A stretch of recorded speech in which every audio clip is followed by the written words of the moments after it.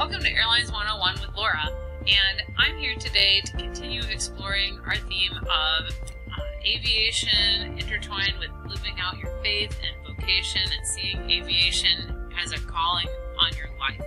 And we're here with Pete Hoewisch, who is a Laterno grad. He's currently flying as an airline pilot in the United States, and we're going to just start off with this question. How do you, as a current airline employee, how do you go about living out your faith and what you're doing every day? It's a really good question, but I'll answer that with one word: authentically. I know that's a word that's really a cliche in modern Christianity today, but I believe that's because we've lost the deeper contextual meaning to that word. It's gravitas. You know, Lord brings to my mind an actual event from when Jesus walked the earth. And I'm talking about a man that the disciple John relayed to us in his 9th chapter.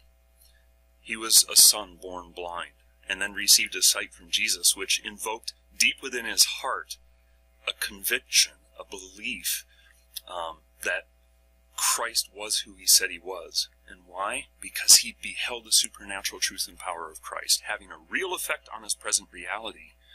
You know, this once born blind son didn't have to hypothesize whether Christ was real. He didn't have to have this, he didn't have to emotionally psych himself into a belief. Something happened. He was changed. And when the Pharisees questioned him, hostily I might add, he just told them simply what the Lord had done for him. I mean, there was a genuineness, an honesty, a naturalness. He was authentic. His testimony was enthusiastic and wasn't forced, and it wasn't a facade. Well, why? Because the Lord had met him. He had an encounter. He was first-person witness. It was his story. How could he deny what had actually happened to him? So, yeah, he met the real Jesus. And so I connect it to what the Apostle Paul said clearly to us, that God has made himself plainly evident to us. Having this encounter with the real Jesus is really not complicated. It's nothing more than just seeing him, meeting him, beholding him for who he says he is. And thereafter, then we observe his consistent character, his changelessness, his faithfulness. And then we get to see his immovable, immutable love and care over our needs, our present reality. He tangibly meets it every single day. So this absolute abstract God that at one point maybe didn't make sense now becomes the Savior who, out of nothing but a deep longing for this relational, eternal wholeness and oneness with us, reached out and took firm hold of us. This is something that, you know, once you've encountered Jesus, he becomes inexorably intertwined in our life's narrative. It becomes who we are. It's the foundation of our identity. And that makes our testimony inescapable because we can't intellectually dismiss something that actually happened to us. Does that make sense? Yeah. So meeting the real Jesus puts this eagerness on our lips so that when we go out and we share our story and our testimony, it's always consistent and it's always authentic. Why? For the same reason the son's parents gave to the Pharisees. Well, why are you asking us? Go ask him. Who better can relate to you what happened than the one to whom it happened? See, for him it was personal. It was undeniable. So it really boils down to this encounter is all about who we've met. It's not about us. Who we are is about who we've met. And a faith like that is going to be lived out really the same way across any career path. But I do argue in the airline industry, it's going to be much more visible when you consider the numerous people that we run into every day, whether it be crew members or passengers. So in that respect, I would say it's lived out much more readily and visibly in the airline industry. Okay.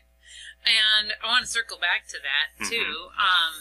But first I want to just ask, because you travel a lot, I imagine, how have you found to keep connected with your church, with God, with all this travel that you're getting to do?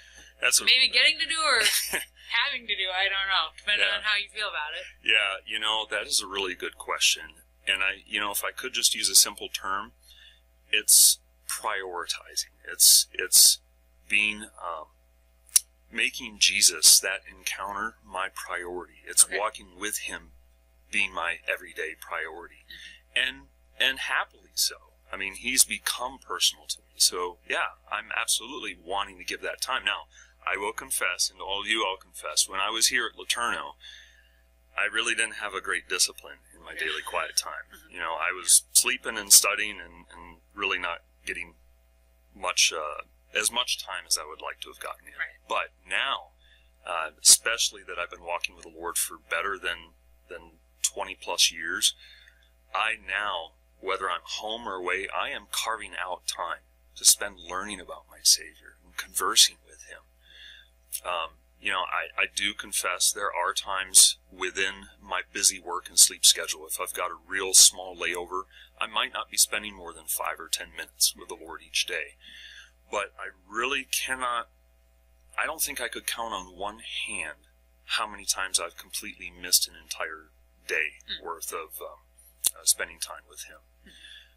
Now, beyond that, what's been really nice is as my seniority has climbed in the company, I've been able to schedule my Sundays off so I can have time of worship and things with my families and friends. But even if not, I've been able to find Sundays that where I can have a layover, where I can meet up with family or friends and worship with them, and still make Christ my priority when it comes to my Sunday time. And of course, one of the things, I never was great at playing an instrument, but one I've always enjoyed, which is my voice. So as I'm able, I also participate in my church choir.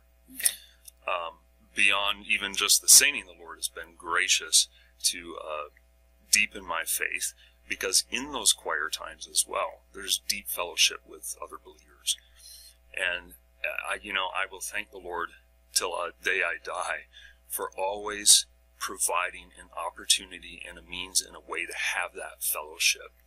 Because I will tell you, as a developing Christian here at LeTourneau, and at my age now, I'm 43, the reality is fellowship is crucial in our faith walk. So it's very important, but again, I love to see how the Lord has always provided it, and it's sometimes come through my crew members. So it's great. So you're talking about crew members. I have heard that sometimes it's difficult maybe to share your faith. Challenging. While on the job. Challenging, right. Yeah. So have you been able to do this? Or how not? Why not? Whatever. You know, if I may, let me answer that with a question. Maybe it's just me, but why does it seem that there's an increasing hostility toward Christ and those who follow him? My personal belief is it's because humans don't like being sold. They want to discover the reality of Jesus on their own. They want to be able to observe and see Christ lived out. You know, so in that sense, this really circles back to what I said at the beginning. It's about authenticity. People are really hungry to see if life can be lived out, and if so, how is it lived out well? And if they like what they see, then they will assume and acquire that life on their own. But again, that's their decision. Does that make sense? So how do we do this practically? Well, it's no different than the blind son. I mean, let me ask you, what's the difference whether I share about my story about Jesus and what he's done in my life, maybe even done on that particular day? How is that any different than when we share with people about our recent activities and interactions with our wife or husband or children or family? I mean, we talk about the latter every single day. We don't bat an eye and people listen. Well, why? It's because it's reality wrapped in conversation. We're interacting just as we're interacting right now. There's an authenticity. There's a genuineness there. So how then, when we talk about sharing with our lives and our testimony about what Jesus has done in our life, that really isn't forcibly trying to sell anything. Right.